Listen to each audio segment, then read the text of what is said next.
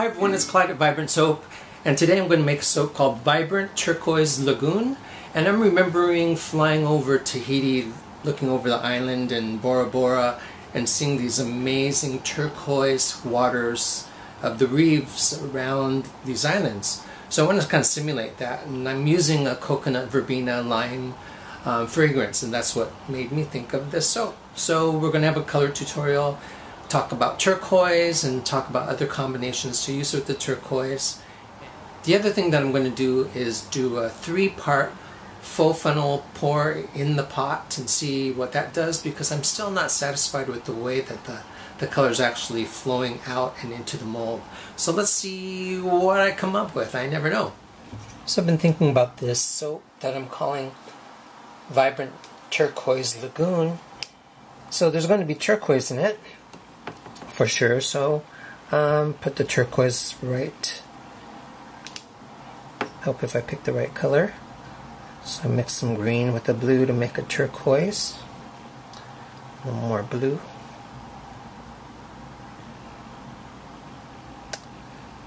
And call it a blue-green also.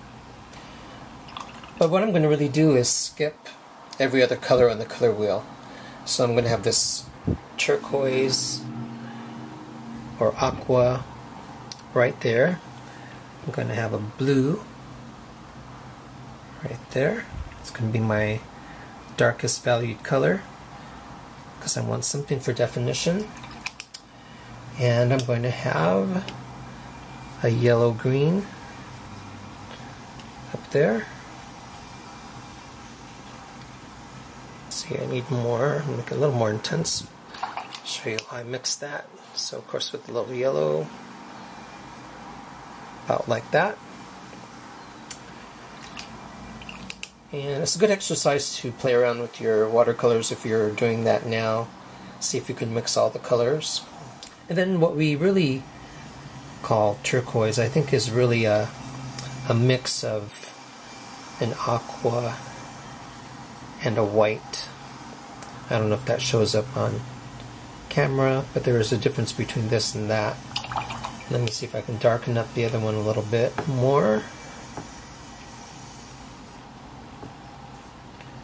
And that's basically going to be my colors for the soap. And I remember flying over Tahiti, Bora Bora Island, and seeing how amazingly turquoise the reef was. I'm going to simulate that. I'm also going to have white. I'm not going to put that down there because it doesn't show up anyway. And this is going to be the color scheme for today's soap. So another way to build some color again is to use every other color on the color wheel. And we'll see what we get. So let's get started with the soap. I am thinking about what I'm going to be doing in the swirling department. So that's what happens when you sort of make things up as you go along. So let's speed this whole process of blending everything together, including the lye, in a second, and then get to the main show.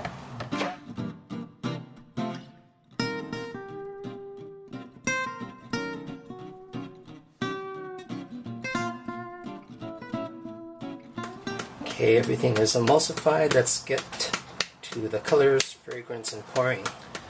Okay, this fragrance is not supposed to accelerate, but I've never used it, so I'm going to be cautious and mix the fragrance in after I do the colors. Let me get that ready. And starting with the lighter colors first, there's my white, my yellow-green, my turquoise, my blue, and I'm going to add this to the bowl after I pour those. That's my light green, or light turquoise.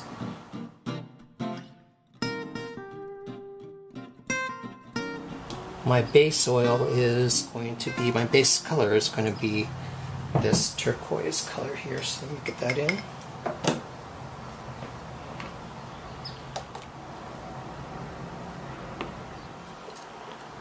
The white.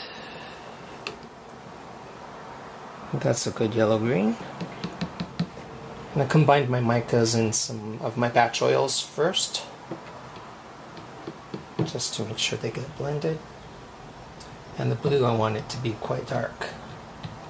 Alright, so let's blend those up. That's a great color, that's what I wanted. I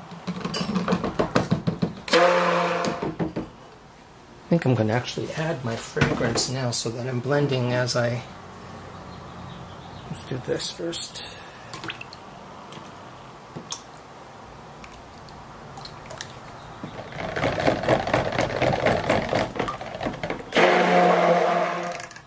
And this coconut lime verbena smells really good.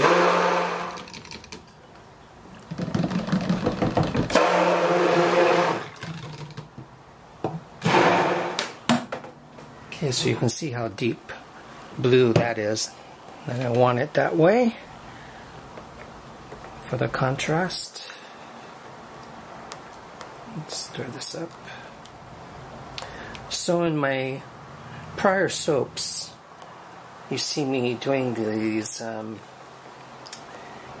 in the pot tiger like swirls, and some of the color doesn't show up in the pour as much as I envisioned. So what I'm going to do today is do like a full funnel pour in 3 parts of the soap in hopes that it shows up throughout the soap more consistently. So we'll see. If not, I think it'll be a nice swirl anyhow. Okay, so here's what I'm going to do. I'm going to basically do the same type of full funnel pour, and in other words, I'm going to use the same colors, same order, but in 3 different areas. So I'm going to have 1, 2, 3. I'm also going to just use all my color. White,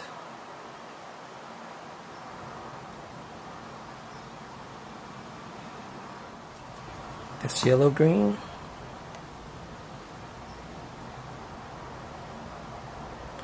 notice that I'm doing everything right across from the pour spout too. This dark turquoise, give it a stir. I stirred it just to make it a little more fluid.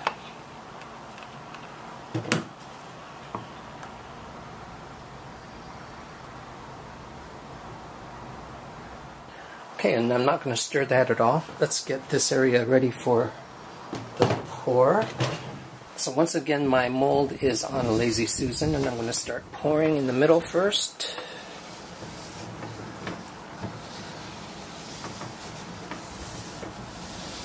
I'm going to work my way outward. I want to make sure that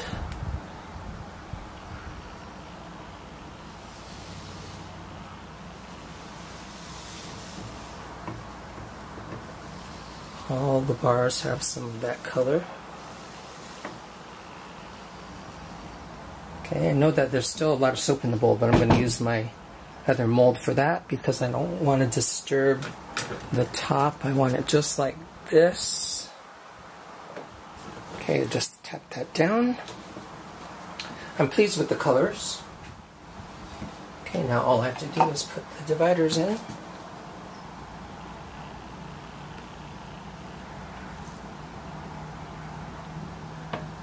I think I'm very happy with that.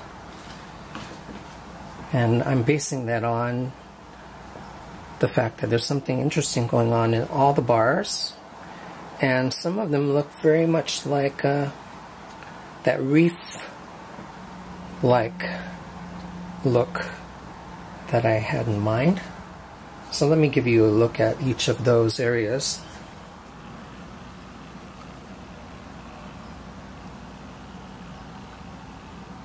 Some of them look like waves. Some look like, you look at the whole thing, they look like the atolls that we flew over on the way to Tahiti. So that's it. I can't wait to see them as separate bars, see how we did as far as the look of each bar.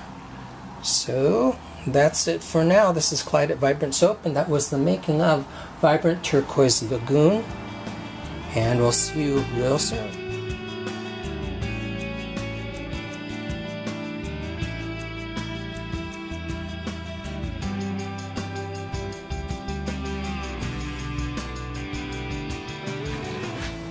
Okay, still learning about my camera, so by accident I had that on slow motion, so your imaginations didn't run away with you. That was me in slow motion, which is unusual because I move pretty fast usually. So let's take a look. This is looking good. Look at that turquoise color that happened. And I am practicing to make sure I get the soap in the frame. So hopefully I do a better job with that. Remember, the whole base of this soap is a light turquoise, and we've got a deeper one that runs through them. So this one that I cut has that shoreline, lagoon-like scene to it that I wanted. And this one is unusual too. Lots of little shapes to it. I'm not sure which direction it goes. Maybe like that.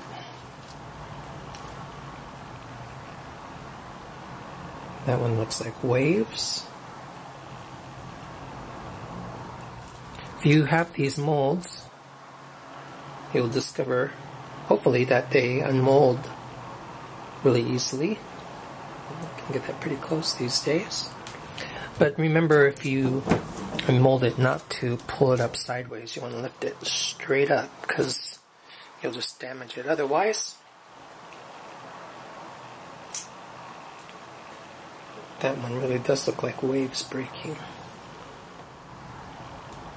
That one for sure does. And there's a little.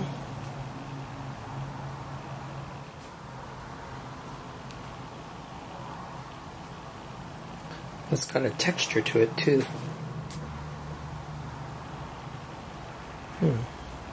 Like this? I'm not sure.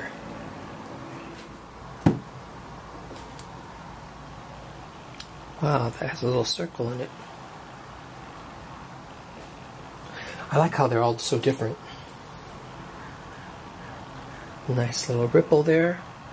I think that's why I like this technique so much, is that everything is so different, but they do have interesting patterns.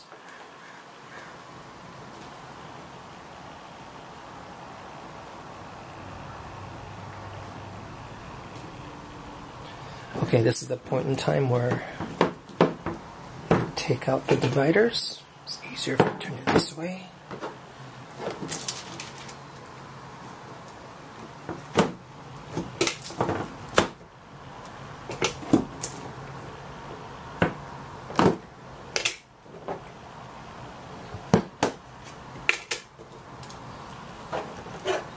And they're all out. Like the bright white there. If you see any pictures in these, especially when I have the stills, let me know what I'm missing. And the last one here has a little dark blue squiggle in it. Okay, so that's Vibrant Turquoise Lagoon. And this is Clyde at Vibrant Soap. Thanks for watching. I hope you liked the video. Subscribe if you can, and drop me a little comment. I love seeing them. And we'll see you again real soon. Okay, bye everybody.